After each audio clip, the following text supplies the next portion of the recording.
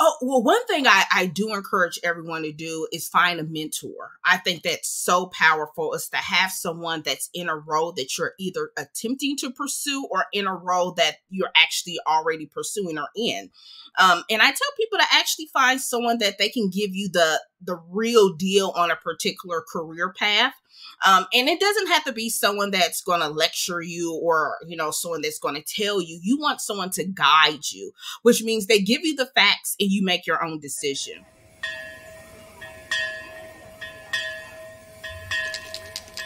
We'll work for podcast. We'll work for podcast.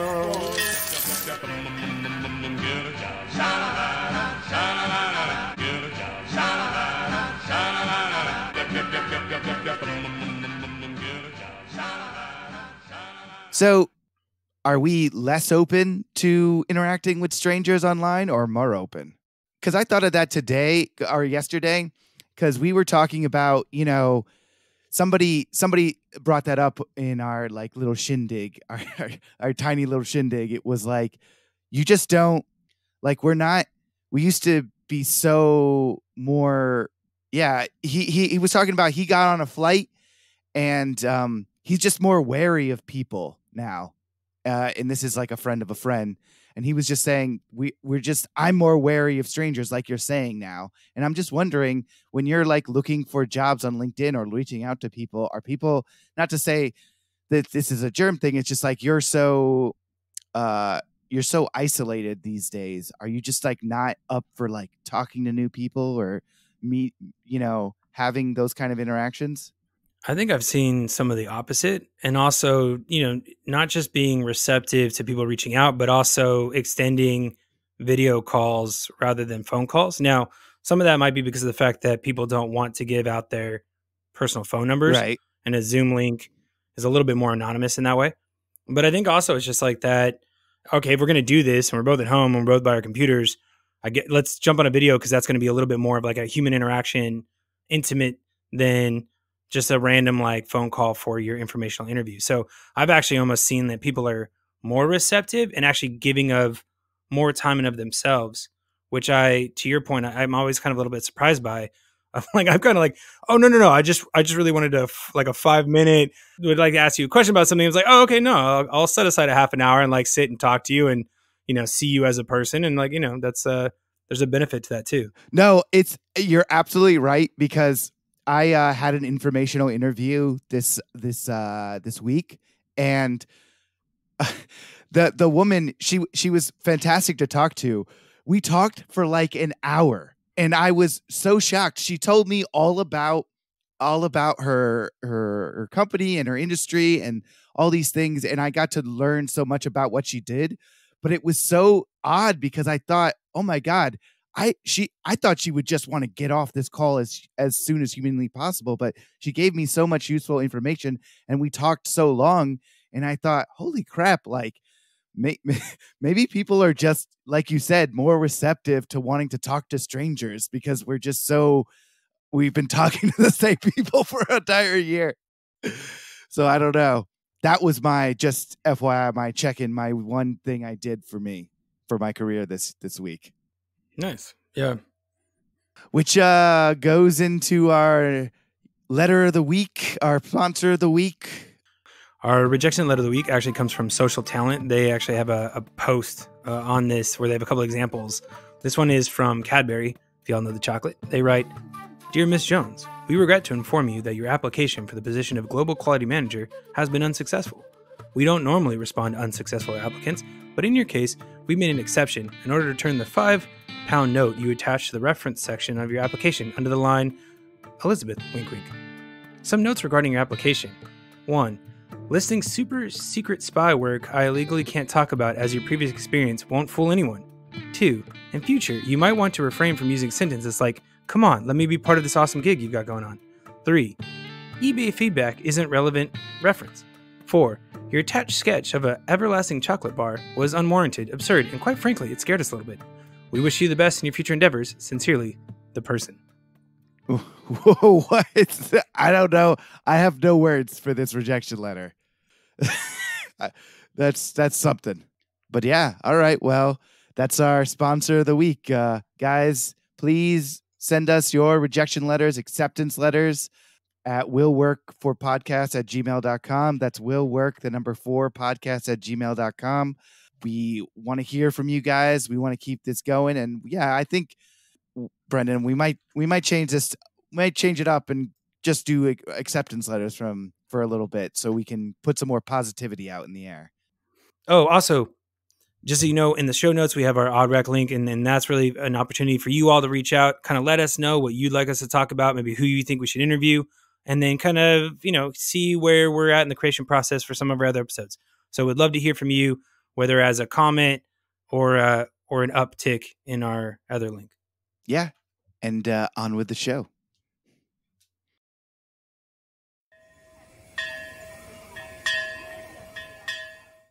We're joined here today by Bridget Baggett, who is a career strategist and diversity consultant. Previously, she worked as the director of career development and engagement at Morehouse University, where she supported students with long-term career development, job placement, advancement. Before that, she was working as a trainer and facilitator of career innovations with their, HR-related issues and trainings. But now the reason we have her joining us is her work with Twisted Career, which we're going to get into, which is kind of this community where she's building people up and helping them, realize all of their career goals. So thank you for being with us today, Bridget. Yeah. One of the things that we were hoping to talk to you about, just based on, some of the posts that you've done recently on your social media sites, is around pivoting. And so I guess kind of an opening question is just when or why should people maybe start to think about pivoting in their career? Well, I think that people should think about pivoting when they either outgrown their career. And some of the signs that you can see when you've outgrown your career is just being able to see either that your skill set is either not being used or underutilized. Sometimes when we approach a position, we look for different tasks or different type of assignments or different goals that we want to meet in that position that we ultimately accept. And once you get to the point where either those tasks or goals are no longer of value to you, or you find that you develop new skill sets that are not being utilized in that position, you definitely want to think about looking for other positions that can leverage those newfound skill sets. Also, there's another side to pivoting your career is can be due to being totally burnt out from your current role. I've seen people that have taken on roles that do not have a work-life balance. And when you take on roles that you're consumed with work, and you find yourself working 60, 70, 80 hours a week, it may be time for you to take a step back and find a role that's going to be able to fit in your life, that you're able to have a life outside of work. And that can kind of bleed into other toxic behaviors that you see at the workplace, that people decide to either change careers totally or at least find a new employer, if that makes sense. No, totally. And I guess the follow-up to that is, where in that process, where do you see people needing the most support, right? Like, I think people can have those feelings and thoughts and definitely start to physically manifest it, but then how do they seek support, and how do you kind of help in that process? Well, how I help is I try to focus on their why. A lot of time when people decide to make a career change, believe it or not, is not really driven by their why. Most of the time there's a issue or shift in their life that's happened. Usually it's surrounded by, they either have to move, demographics, something in their life has changed. They may have pursued or got a new certification or degree, so they feel a sense of entitlement. Well, I should be making more money now, or I should have a better title now. And that's another one. A lot of time people focus about around compensation as well. After a certain amount of time, they should get more than just the COL, which is the cost of living increase. So what you want to focus on is your why. And that's kind of the hard part that people kind of think is very generalized. Well, I know what I want to do. And I used to tell that when I worked at a collegiate level, we had a lot of students that came in and they kind of figured they know what they wanted to do until they did it. And I know a lot of people have gotten to jobs and outside looking in is like the perfect position. Like, oh my God, I can see myself in this role. And when they get in it, they're like, what is this? That actually happened to me starting in my early career. Back in my college days, I swore I wanted to be a veterinarian. And I told this story plenty of times. And I actually went to school to be a veterinarian. And a lot of people don't know that my undergrad is actually animal science and biology. I was on the path to go to vet school, went to a school that had a vet school until I worked with a vet.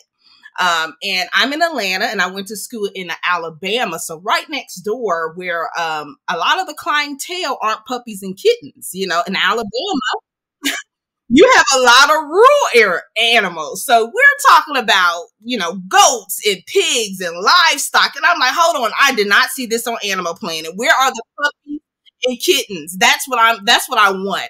And it kind of just totally shift my whole mind on what a veterinarian was. And it's not just vaccinating kittens and puppies all day.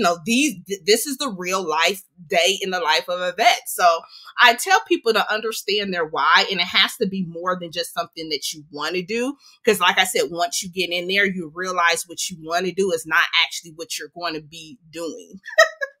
So how do you break down those barriers and get to their why explicitly and help them understand, you're doing this for the wrong reason or the right reason, or guide them in that way? Oh, well, one thing I do encourage everyone to do is find a mentor. I think that's so powerful, is to have someone that's in a role that you're either attempting to pursue or in a role that you're actually already pursuing or in. And I tell people to actually find someone that they can give you the real deal on a particular career path. And it doesn't have to be someone that's going to lecture you or, someone that's going to tell you. You want someone to guide you, which means they give you the facts and you make your own decision. And how you do that is by just being simply open and honest and wanting to just learn more either about an organization or about a particular role. And you can do that easily by sending out just a warm introduction about yourself. It starts with that, when you first wanted to find out about a particular role or career you want to pivot into. And then you also want to do the work on yourself. And that's really where you bring out the pencil and paper and you really start to break down what your long-term goals are. Where do you see yourself? Where do you want to be? And what career path is going to get you there? What does that look like? And I tell everybody, every position or job you have is not going to be your dream job. Sometimes you have to work jobs. Sometimes I hate to say they are a means to an end. You are going to take on roles that you don't like. You are going to take on jobs that, at that time may not be a fit. But some people or many people understand that finally make it to the role that they want, that all those positions that they had were necessary steps to position them to the position that they really want to pursue. Yeah, I love that. I think that kind of speaks maybe even to the conversations that we keep having with people on our podcast. And it's around this idea of how do you start to kind of understand and see that pathway.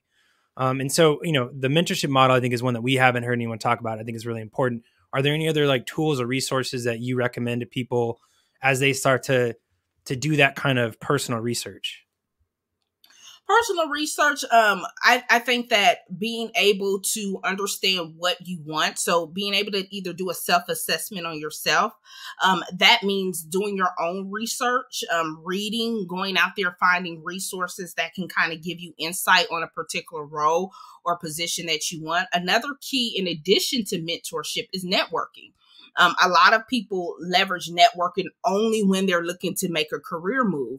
And I think, networking gets a bad rap when you're only using it to gain something. And you don't want to be the person that always reaches out when they're looking for their next opportunity. And we all know how it feels that, we all either have relatives or friends. And I used to say that your phone rings, you already know, oh Lord, they want something. That's the only time they reach out is when they want something. So I tell people, do not use networking as a tool that you're only going to reach out to people or put your network on notice when you're looking for a job.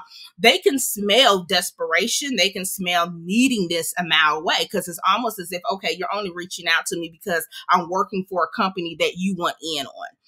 So you definitely want to be able to network, but also I also use the term nurture your network, which means that you always want to nurture your network in a way that you're a resource. Put out things in your industry that may be intriguing for people in the positions that you want to be in, whether that's, resources, maybe that's current events, maybe that's networking opportunities.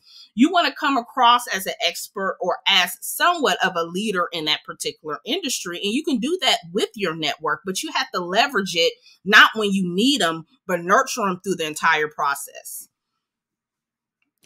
So that's a very interesting concept. And, you've worked at Morehouse, so you have worked with a lot of individuals who probably don't have networks.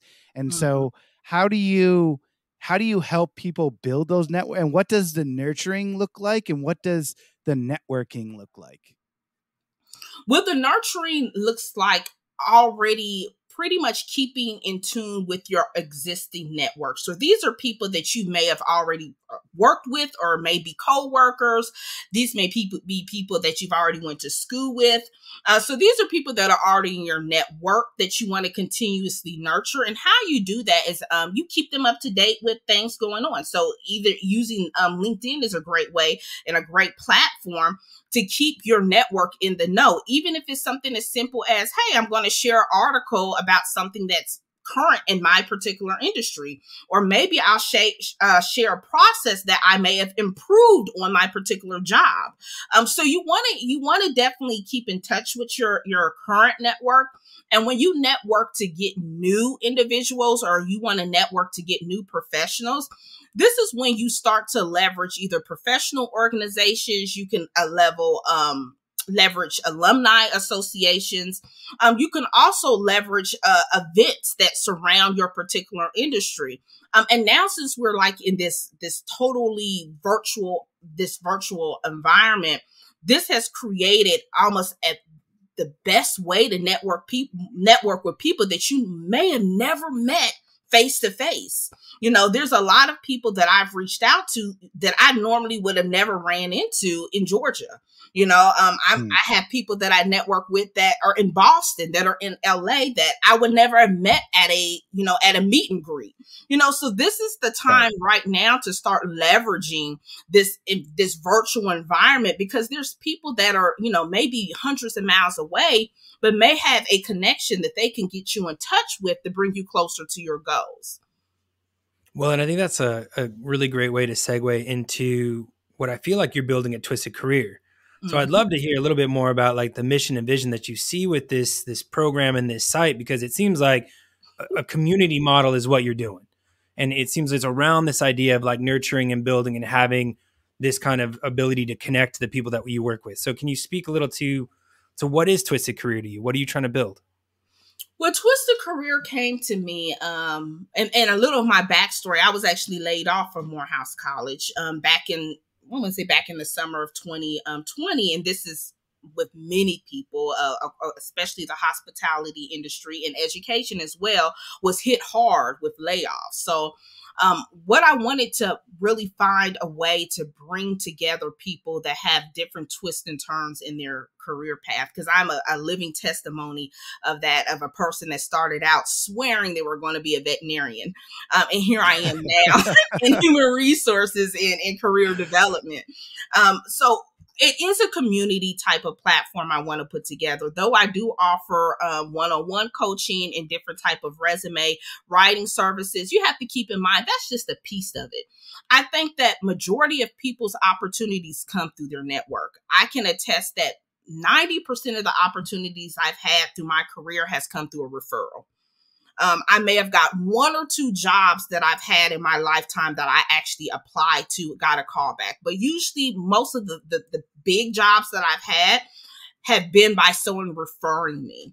And I really want people to understand and be able to leverage that. So I'm creating through Twisted Career a network where not only educates people through a membership type of platform, but also brings together like-minded individuals that can build each other's networks together. So it would include, having expert speakers come in and speak, being able to network with people in different industries, being able to leverage other people's platforms and networks to get, in front of decision makers, and also being able to have the professional development piece to help mold them into the professional that they need to be to undertake the positions that they desire. So that's what Twisted Career is a network that I'm trying to build, or a membership I'm trying to build, to bring professionals and like minds together to uplift each other's throughout their twisted career paths. That kind of leads into a question I'm wondering, because you just said, 90% of the jobs I got was because somebody referred me. And I can hear somebody out there being like, oh, well, God, like no one's going to refer me. I don't have a network. I don't know what's going on. And it seems like this is a problem that you're trying to solve at Twisted Career. But I guess my specific question would be, when you're networking with somebody, how do you get to that level where they can refer you, or how you get that relationship going to be that you're the person that they think of when there is a job opportunity that arises? You have to be seen. You have to be noticed. And one of the things that I'm actually making as an evergreen is the LinkedIn challenge. I did it once. It was a 5-day LinkedIn challenge, and that was to get people to actually use their LinkedIn. We have a lot of people out there that have LinkedIn accounts, but they're not using it. I can tell you this, and this is how I know that if you become visible, if you become a voice of your industry in some type of capacity, people notice. And I can account for that is when I got laid off from my previous position. And of course, I had a whole network at my fingertips because I worked directly with hiring managers. But it was at a time where people weren't really hiring. And a lot of the hiring was on a standstill because everything was shut down. People didn't know how they were going to take care of their internal staff, let alone onboard new employees. So a lot of the hiring was put on hold. So you have to think from that time up until the end of this year, end of last year, 2020, everybody was kind of at a standstill because they didn't know what was going to happen. It wasn't until I started to put Twisted Career together and started to post and started to put myself out there, people just came out the woodwork and was like, hey, are you looking for something? I've gotten interviews. I've gotten requests. I have gotten so many opportunities just by doing something while I didn't have a job. Like I didn't have a job. I was kind of on the fence about either going back into the workforce or going full force with my business. And since kind of the economy was on the rocks, I said, well, let me go ahead and do what I know. And that's career development. And I just start putting out material, putting out blogs, actually posting, and people notice. So what I say about that is if someone's out there unsure of where to start with a post. Start with a follow. People underutilize that feature on LinkedIn. You don't have to connect with everyone. You can follow people. Start with that. And once you start to do that, people will notice, not to say don't apply, still apply. But I encourage you, as you apply, be also aware of what you're applying to and the people that work at the company that you applied for. So that way you can start to follow and network with them. And believe me, it works. It definitely works. Yeah, I think that's a great use of, it's kind of a low lift too, right? Like this, that's something that we all have access to. You can start doing that today. It could be, just a casual thing that you're thinking about related to the work that you want to do. Based on your experiences, both, in these different places you've been and even in the work that you've been doing the last few months, like what are some of the areas, like the skill gaps or areas of need that you think that people really could start to build into? Like if they're thinking that I need to start developing myself a little bit more, what are some of those areas that you'd recommend they look at? I think that for technology or technical skills is something that I think everyone can improve on, especially now since we are moving through this virtual environment. Brush up on those skill sets. I also think project management and time management is definitely a skill set that needs to be mastered. Being able to prioritize things in a timely manner. Having the communication skills to communicate when things aren't going as planned. A lot of times the ball gets dropped when all it took was an email or all it took was a form of communication that definitely could have prevented something that that drastically happen in a result of just not simply communicating. So I think the soft skills of being able to leverage your project management, your time management, as well as your communication skills. And I think for your hard skills, definitely your technical skills. I'm seeing a lot of employers either looking for people that have some insight on leveraging the different technologies out there to streamline processes. So regardless of what role you're in, you definitely want to make sure that you're on top of those. What about, do you have anything that you talk to clients about a lot with the remote life? Like, I think that, remote work is definitely going to be the reality for probably at least 6 months to maybe another year, and we'll see and normalize in different ways. So have you found some quick tips that you're often coaching your clients with around, remote work and remote job searching? I think time management is a big piece of virtual, being able to work in a virtual environment. I find that people are working longer hours because they're not going into the office. So you find yourself on your computer, on your laptop for longer days because you physically do not have to leave your home.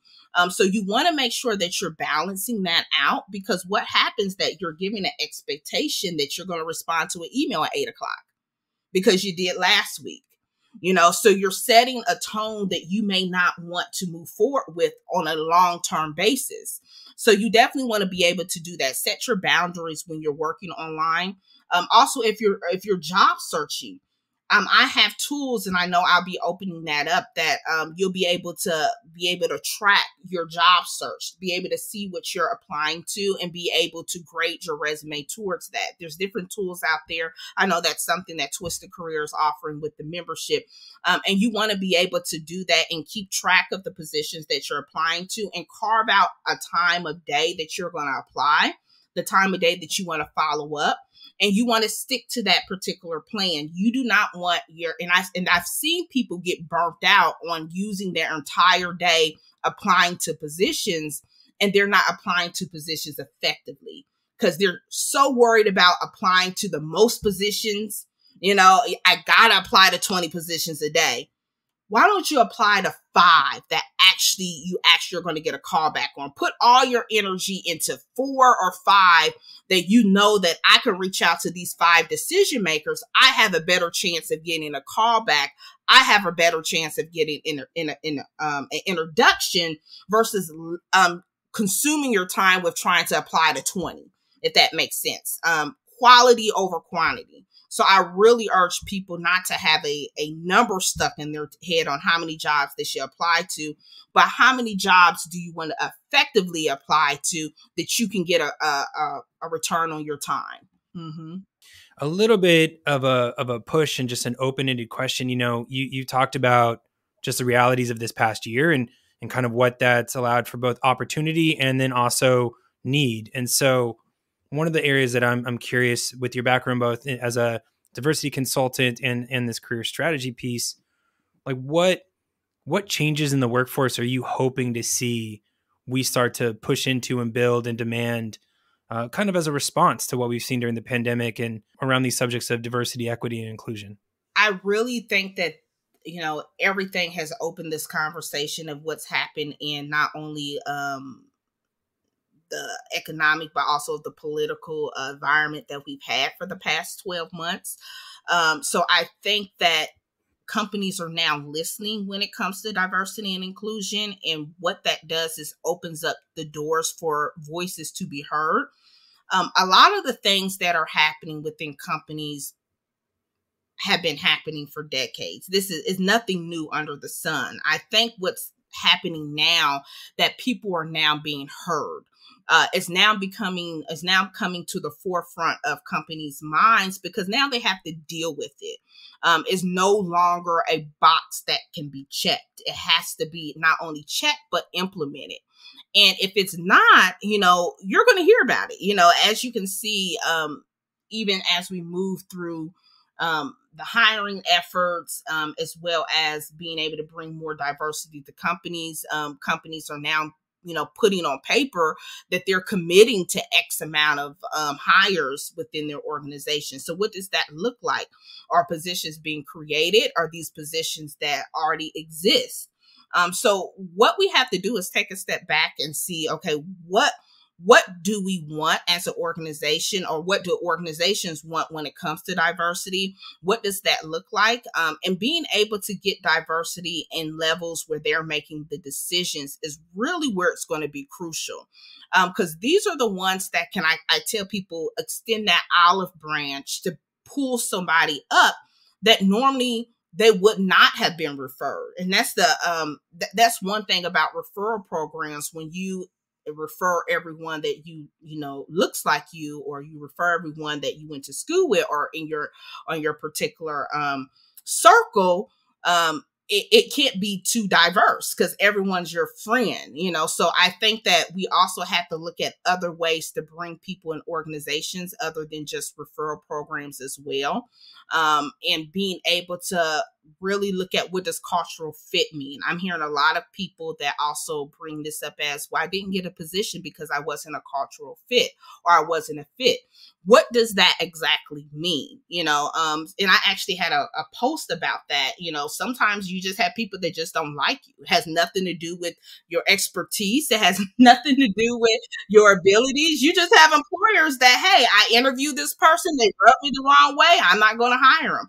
And that's okay too, you know, and you have to accept that. And it's not always about diversity or discrimination. It just can be flat out, you know, you guys' personalities didn't mesh. So I think that's a conversation as well. So yeah, what can we do as employees to do that, to make that happen? Is be open, like I said, be open to diversity, and be open to non-traditional hiring efforts, you know, and that even goes with companies. Don't go to the top tier schools that you normally go to, you know, try out other schools with different diverse populations. There's organizations, when they recruit, they go to the same universities and the same colleges, and you get the same type of employees.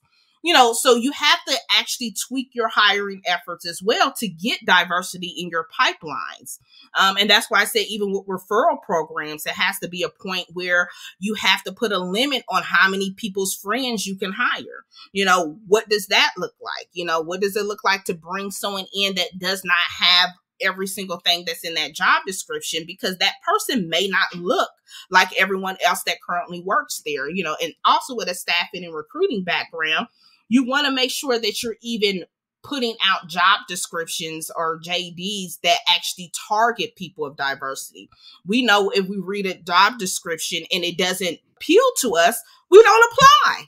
You know, so we also have to be able to train employers. What does that look like to put out a job description that actually is enticing to people of color or people of different diverse backgrounds?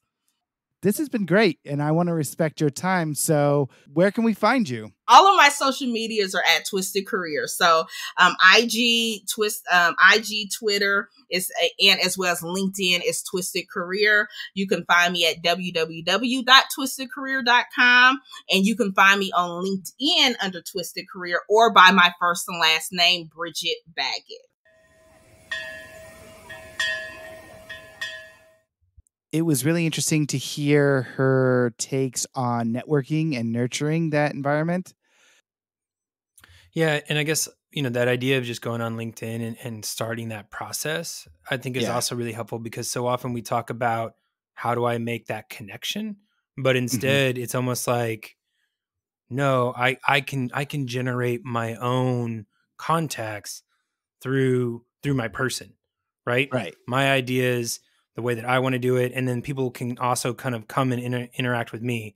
And I think that goes back to some of the other prompts we've heard from other people about the way to use LinkedIn and way to reach out to recruiters, but does so in a way that doesn't feel, you know, as direct and specific. It was great how she was connecting her two loves, and how she's, you know, creating this new platform and environment where people can develop and thrive, and hopefully, you know, go after those dreams. But, you know, the sheer reality of too is like, man, sometimes you just need the lights to be on in your house. So Yeah, I don't understand. well, because she was saying that, you know, like, not every job is ideal. Yeah, that sometimes it's going to be a stepping stone, that you're going to do something and then you'll do something else. And not every job is going to be your ideal dream job, but that it might be just a building block to somewhere else. And you kind of went into that too, with the specific skills that you should be building and the technical skills, and how we just, and I struggle with this as well. My job is like, things I learn here, even though this isn't my ideal job, will apply to other things. It will help me grow and get to that position that where I want. And if you are going to do that, you need to focus on those skills and build them and actually become, good at them.